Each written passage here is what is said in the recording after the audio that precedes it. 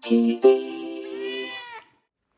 Hey everybody, it's your guest reviewer JB here for Catsynth TV. Today we're going to be taking a look at an album by Carla Diratz. Before we get started on that, I want to ask you to please subscribe to this channel for more cultural content coming out regularly. And please consider underwriting the efforts. There are links to Patreon and Ko-Fi below, right there. If you enjoy this video, please do give it a thumbs up and share it out. Let everyone know. You know what I mean? Let's go right into this. Carla Diratz and the Archers of Sorrow. The Scale. The Scale is the title of the album. This is something, man, this is another one of these names that kept popping up a number of times. I got a number of CDs recently. You may recall the Guy Seegers review we did just a little while back, where we heard Carla Diratz singing a little bit on that one. If you haven't checked out that review, please do check that out. There's a link right up there. But Carla Diratz is, again, you know, I not only heard her on that album, but I had heard her a number of times on Jack SiniMin Porcello's show, File Under Popular, on WAYO. If you don't know that show, do check it out. We'll put a link to that in the end. Carla Diratz, singer, composer, chanteuse, who's been working at least since, let's say, the late 70s.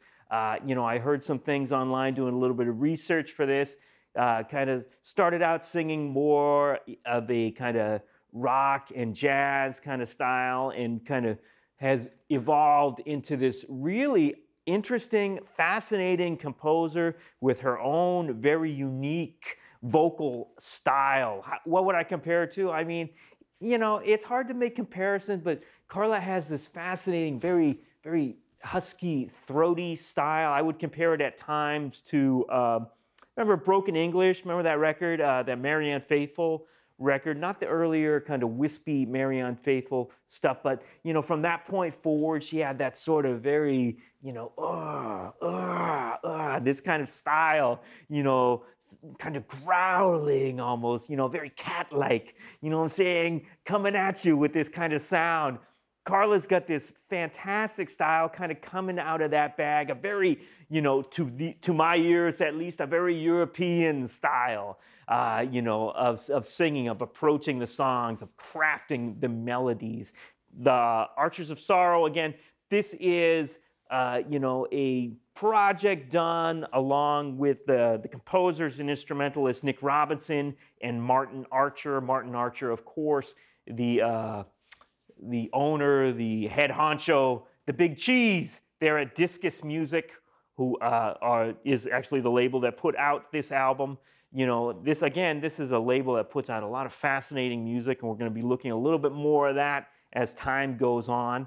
But this stuff, gosh, how do I describe this? I mean, what I really liked especially about this album, let's start off with that, is the pacing of this, because we would have this very dense, very strong, very orchestrated tune, and then, you know, we would take things down, and the next track would be a very sparse tune. And this happened a number of times on the album. There'd be this very full band, a lot of things happening, and, you know, Carla kind of floating over the top of these very dense arrangements. And then, for example, like on the second track, we go to this very sparse piano and kind of electronic, soundscapey guitar effects kind of washing, and so we can take it down, and then we can bring it back up with the next one. The music at times, I would compare it to, gosh, what would I compare it to? Remember, this might seem like a stretch to some of you, but remember that great David Sylvian and Robert Fripp,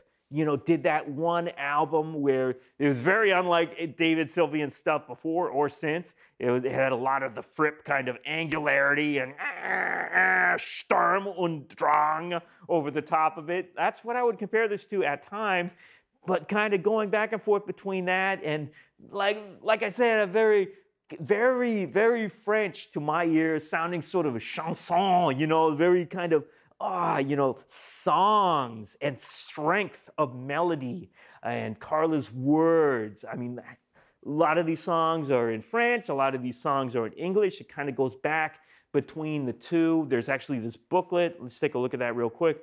Booklet with all of the lyrics in here. Fascinating stuff. I mean, really, I really enjoyed this. Again, I heard bits and pieces of it on Jack's show, but it kept coming up, and then I heard her on the Guy Seegers thing, and just a name that just kept coming at me, and it's like, I gotta search this out, and I gotta say, I'm glad I did, and I think you should check this out too.